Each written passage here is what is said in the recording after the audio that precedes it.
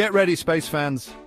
Today's cosmic visitor just zoomed past Earth at breathtaking speed. Asteroid 2024 RN16 made its closest approach to Earth today, safely passing us by at a distance of just 1.2 million kilometers.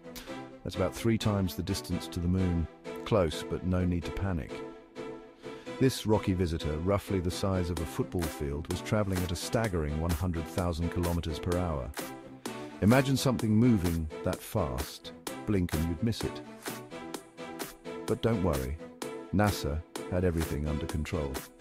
These experts track such objects to make sure there's no danger to our home planet. Events like this remind us how vast and dynamic our solar system is, constantly moving and changing. So, keep gazing up, because who knows what cosmic wonders await us next. Stay tuned for more space adventures.